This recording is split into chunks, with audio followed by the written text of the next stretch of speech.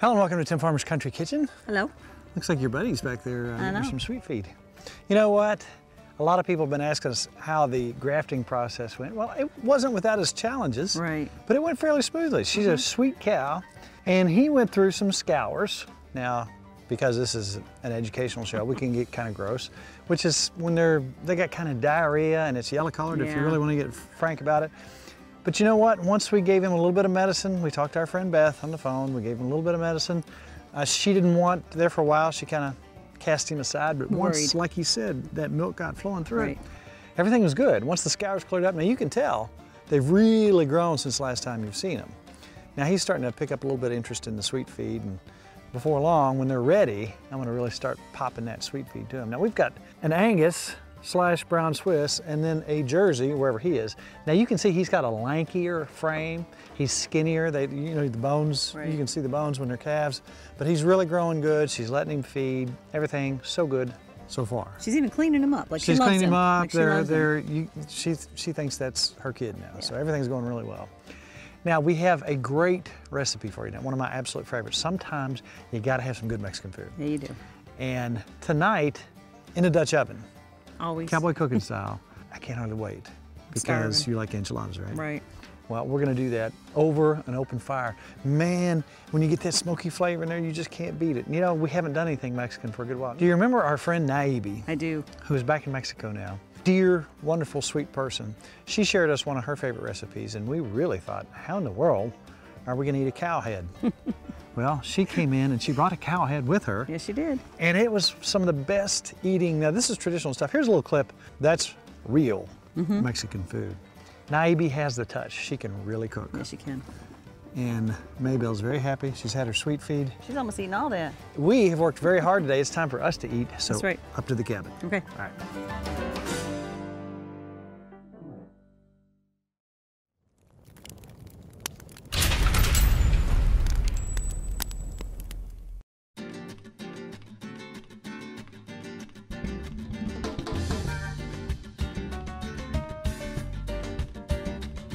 Enchiladas. Yum. Sound yummy? I'm starving. Enchilada sauce. You can buy it or you can make it. Now you think about it, it's red colored. Yeah. If you do the red enchilada sauce. What is the thing that makes it that color? It's the chili powder. Really? That's your red color. So what we're gonna do, we're gonna start with 5 tablespoons of oil and 5 tablespoons of flour as your base. Then we're gonna put that over the fire, cook that down for just about a minute, then start adding the ingredients. 5 tablespoons of chili powder. You want a little salt to taste. 1 teaspoon of cumin. And the last thing we do is we're gonna put about 4.5 cups of chicken stock in there. We're gonna cut up some fresh oregano. We'll take, I don't know, half a tablespoon of that. 2 cloves of garlic. Let's put in that very fine, cut that up. Then we're gonna reduce the heat and simmer that till it thickens up just a bit. Then we set it aside. Then we're ready to start stacking and making our wonderful, wonderful meal here. Okay, Nikki, you remember what is it, 350 degrees? I do remember. What is it? 8 on the bottom and 17 on the top. You're exactly right. Do I win a prize? You get a gazillion, trillion dollar. Wow.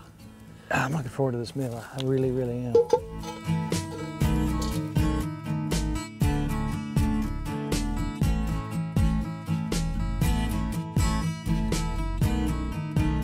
Cut the onion and the pepper. We're not gonna need that whole pepper. All right. We'll take a onion. Get here in the open air. It shouldn't be as bad today. Yeah, I won't cry. Did we mention Maggie had an unsupervised, well, it was supervised, but I think we took our eyes off of him for just enough time for her and Mose to kiss. They sang Reunited. And we gonna probably have a puppy shortly because her belly's hanging low to the ground. And she's got that, she's so sweet. You know, she wants to be hugged when she's in the family way. I'm actually kind of excited. I like puppies. No, you can't. You can't not like puppies. And every time they have the most unique little personalities. They do. This is coming along nicely. I'm gonna go ahead and put a little oil in the skillet.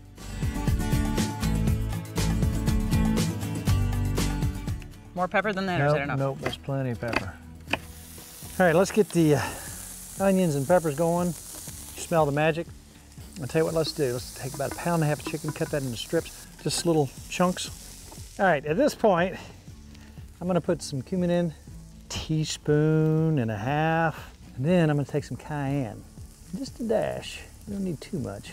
Now, Nikki, if you will, bring the chicken over and we'll pop that right on top of this. Now, if you can imagine, first of all, you know what hickory smells like when it's cooking. And then you add this, the peppers and the onions and the chicken. Are you kidding me? Now, while the chicken's cooking, Nikki's gonna mix up a little cornmeal. So we're gonna go 1 3/4 cups of cornmeal, 1 egg, and I don't know, about 1 cup of buttermilk, if you got it. If not, you can use just milk.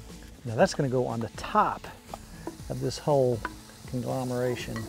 And what we're gonna do too, is we're gonna add to that cornbread some cut up, already pickled jalapeños, and that adds a wonderful flavor as well.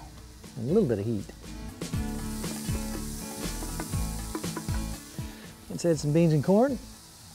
This is a whole meal. Next step, over to the other pan.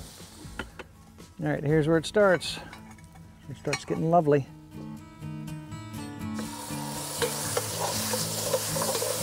A scoop of this.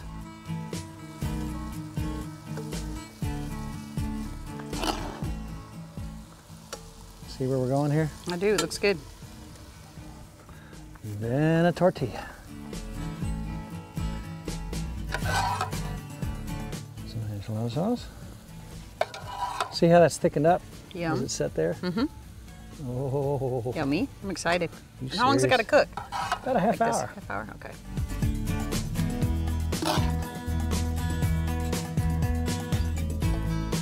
There.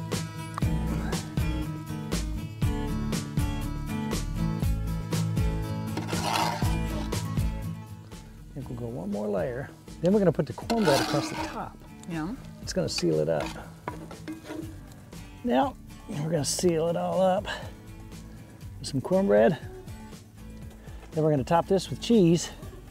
This is a very yummy, easy recipe. All right, here we go. Now this has been sitting a while, so I'm gonna put some more coals on top of it. Remember, got to maintain that 350 temperature. All right, I'm gonna check that in about 25 minutes.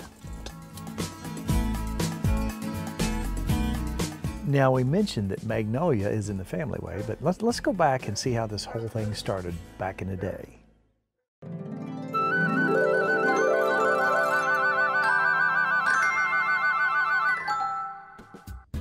It wasn't that long ago, almost 2 years ago. Right. We brought Moses in. Oh, he's so little. Okay, there's a reason we came outside. We told you the stork was coming. Well, the stork is coming. We're looking for Moses. Moses is going to be our guard dog for Mavis, myrtle, and milkweed. So, uh-oh, here we go right now. Moses has made his entrance. We've been waiting all day for Moses. This is Megan. Megan, tell us first of all where Moses came from, which farm? Moses is from Fort Harper Farms of Benton, Kentucky, or very far western Kentucky. We say Callaway, but. And you raise these dogs just for this purpose? Yes, just for the purpose of herding and staying with livestock and protecting livestock. We call them polar bears at my house because they're just so fluffy, and we got 9 of them running around that look like little polar bears. Oh my, look at this little man. Hey Moses, how you doing, buddy? So, now here's the thing. They're protection animals for the goats or the sheep or whatever. Different people have different purposes. Some people like donkeys, some people like dogs, some people like llamas or alpacas, but at our house we prefer the dogs. So he is not going to get too much attention like a normal dog. He's going to mainly bond with the sheep. Let's go take him out. Okay. Hey girls, hey girls. Come here, girls. Hey girls. How's that, girls? Looky here. Look at that baby. Look at that baby. See the baby? That's just a baby. That's just a baby. And this is how it starts. You know, they got to get used to him. It's going to take some bonding and some time.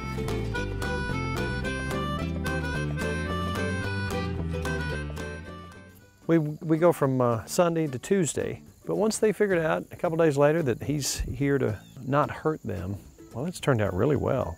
And we're trying to be hands off as much as we can, and he's really keen on them. He wants to be around them. And if we come up unexpected, you gotta hear him bark. Just a tiny little puppy bark. One day we'll sound like a big vicious bark. He's not cute or anything. And the girls are happy with him now. Everybody's buddies and pals, and every now and then we accidentally reach down and pet him on the head. We don't mean to, but we just can't hardly resist, can we, Motors? You gotta be a mean guard dog, and we can't pet you too much because you're vicious and hateful, and you're gonna take everybody very seriously. No bad coyotes are gonna get in here. This is Milkweed, who is very personable. She likes to have her head scratched. This is Mavis, who's the leader. That's Myrtle, who's the stomper. And these are our girls. They are gonna be our brood stock.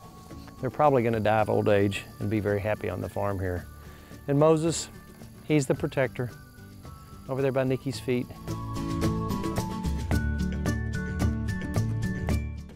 And then see how Maggie came into his life.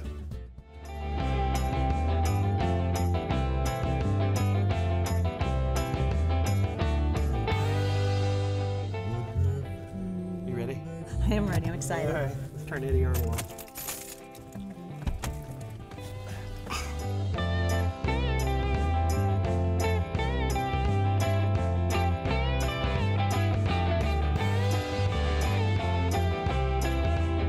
Here we go, live as it happens. We're about to meet our little baby Maggie. Watch what you want now. Magnolia. Is that the mama? Boy, our dog Moses is all baby. Look at that baby. Look at that baby. What about you, girl? Oh my, look at that. Huh. Look at that baby. What a fatty. She's eating good. My. 7 babies. What about you, dude? You the only girl? You the only girl? No panda I'm bear? the only girl. Oh my Get goodness. something up here and wipe your feet off. She's sweet.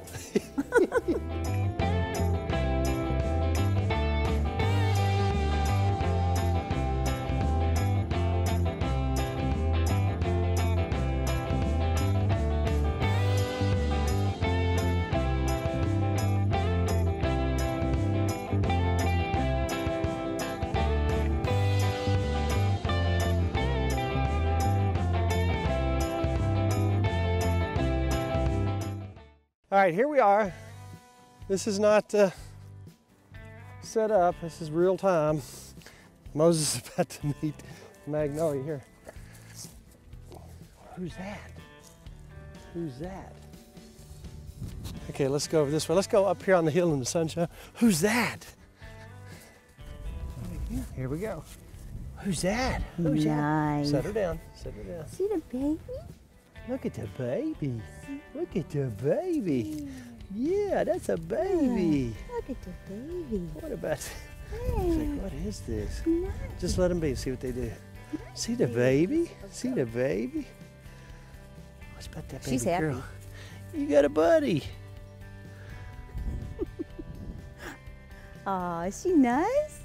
Well, the good thing is that Magnolia was raised with all kinds of critters, burrows, and look at her stomping like a deer.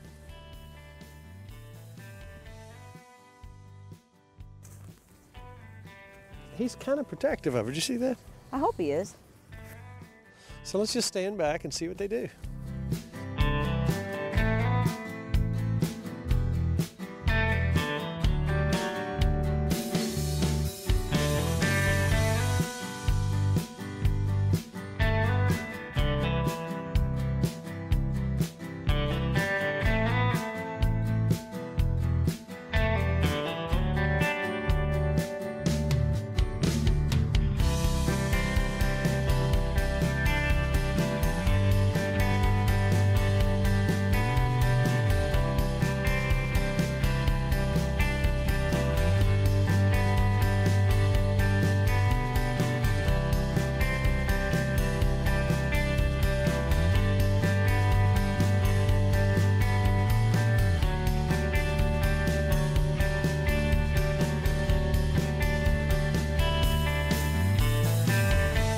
Then we snuck out behind the trees to watch to make sure nobody was going to get too rough, and it looked like things were going to be just fine. And they met and they fell in love They met, instantly. they fell in love We had a ceremony up on the hill Yes, up we here did. under the stars, Aw. and they absolutely fell in love and were blessed with these little puppies. They are the most loving, sweet are. animals in the world. Sometimes we do recipes that are almost silly because they're so simple, and that's because a couple weeks ago we did a show where it was just chicken with the dry rub. So good. and vegetable. But it's so simple, it's so good. Sometimes we question, is it too simple? Now that obviously took some time and there's a lot of mixture and stuff going on, but it's so worth the Right. wait. But sometimes if you're gonna be on the road and you've got Dutch ovens with you and you got a cake mix, special things happen. Tell us That's what you're gonna do. Well, you know how you want to make, everybody loves cookies, but this is an easy way to make quick cookies, a cake mix. Think about it. It's got all the baking powder, everything's in It's it. already there. So this is something that Kelly was telling me about that she heard. So I'm gonna use a spice cake mix too, because I like Perfect. that spice or carrot. I'm gonna do 1 whole cake mix, 2 of our eggs. Okay. One thing about this, we're not gonna add water to it because we want to turn these kind of into cookies. So you want them Yeah. not to be too terribly mixed. Right. And now I'm gonna add some L8, 2 tablespoons to give it some ginger flavor. And last but not least, we're gonna go ahead and put in 2 tablespoons of oil. So we kind of followed the cake mix. We just got rid of 1 egg and we got rid of the water. That'll make it a little bit more like a cookie texture. Let me smell it. Oh, wow. So it won't be as runny as a cake mix, it's gonna be thicker. So it'll make it a little more doughy. Yeah, so more cookie-like. it's a quick way to make cookies, isn't it? It is a quick way to make cookies. Now also, I thought, I don't know what you think about it, is those nuts that you smoked. Oh yeah. I thought maybe some of those, and I brought you up some chocolate chips if you're wanting to Oh. put some of those in these cookies. Now, stacking. You may have seen this on a show before, but if you have not, if you have a 12-inch pan, think about putting a 10-inch on top of that. Or you can put another 12-inch on top of that as well. But you've already got the charcoal going, or you've already got your fire going if you need to put chunks of that on there. But long story short, we got 2 ovens going now. That's right. So this is only going to take, what, 15 minutes, 20 Right. minutes for cookies, and we can set that aside if we have to. But we got a meal and a dessert. Now, you can stack, stack, stack, stack, stack. I've seen people go 4 or 5 high. We're not cooking for that many today, but that's looking good there, Miss Farmer. All right, I'm gonna get you some candy and some nuts. How's that? So you can decorate our cookies. All right, I've got some white chocolate chips. What do you think? I think that'll be perfect for that. Just a couple of those in there. Mix them up in there. All right. Oh, that smells so good. I'm gonna go ahead and make a couple of cookies. Just make them about, I think that big. And if you want to put maybe one of those smoked nuts on each one. And the thing about this is, you got your Dutch oven going, and if this isn't enough, you just keep popping them in there. Ooh, how about some cashews? Why would that That'd not be be good too. good? And those are those smoked nuts that are delicious. I'm gonna set this over here on top of our existing 12-inch pan. All right, our light is dwindling. We're gonna have to get some stuff done here. Now we're gonna take some charcoal, put on top of that. Okay, now that'll be done in just a minute, but in the meantime, how about a little traveling music with our buddy from the UK, Connor Thomas. This song's called Traveling Clothes.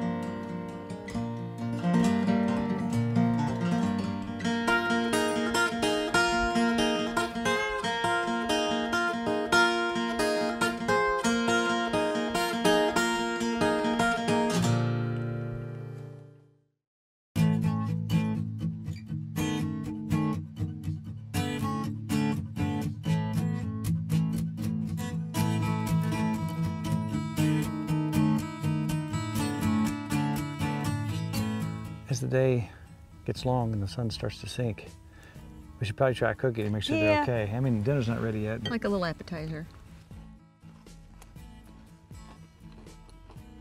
Wow.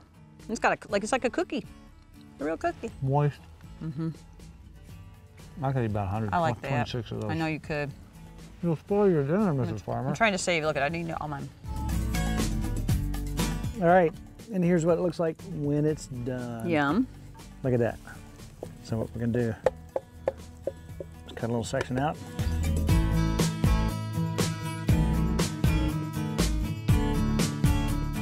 Look at there, Mrs. Farmer. That looks pretty. You did good. Doesn't it look pretty? Mm-hmm. Then we do a little bit more cheese.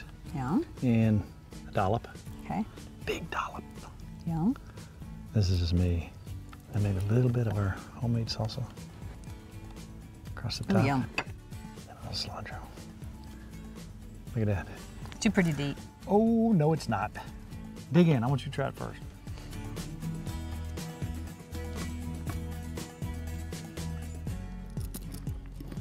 What do you think? Yum. It's a whole meal. So you got your cornbread on top, which almost gives it that tamale taste. You know what I'm saying? This is really good. Now this takes 40 minutes to make, probably, if you really went fast and got it all cut. But it's a complete meal. You could probably feed 6 people easy. You could. And I mean, feed them well. Before I dig into this anymore, let's tell people about our page. Where would you go if you wanted to find more recipes? TimFarmersCountryKitchen.com. Lots of cowboy cooking, lots of how-tos. One of our videos is approaching, just one, is approaching the 1 million mark. Really? Took off. The segment where Marksberry cut up a beef is way over the 900,000 mark. It took over the Old Time Hog Killing and is now just killing it out there. So tell us what you like, tell us what you want to see, and you can do that by going to our Facebook page, Tim Farmer's Country Kitchen. All you gotta do is hit like and boom, you're our friend. And we want to talk to you about recipes and all kinds of stuff, things that are coming up. But more importantly, we have to eat. That's real. And I'm starving. I am too, because we've had a very busy day. So let's grab a bite or two, and meanwhile, tune in next week for a brand new show. And it's all about Good times good friends. and really good eats. See you I'm next ready. week.